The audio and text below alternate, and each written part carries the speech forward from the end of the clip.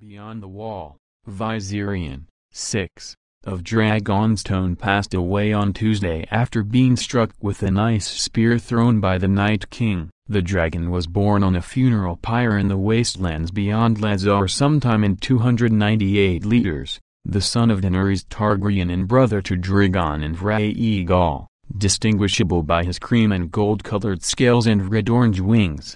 Viserion was the smallest of the three brothers growing up but managed to breathe fire by the age of 1, burning R.I.P alive in the House of the Undying after being kidnapped. This hardship endured early on in life would sadly continue, Viserion and Rhaegal spending nearly 2 years in the catacombs of Meereen, their only human meal being a couple of noble lords who betrayed their mother. The brothers were set free in 303 by Tyrion Lannister, with whom there is a slim chance they share blood, returning to Daenerys and Drogon's side to decisively crush the second siege of Meereen and preempt the return of slavery to the city. Viserion traveled with his family to Westeros for the first time the following year, appearing visibly happy to be circling the ancestral Targaryen seat of Dragonstone. The honor of roasting alive Lannister forces and Lords Randall and Dickon Tarly following the loot train battle outside Highgarden fell to Drogon,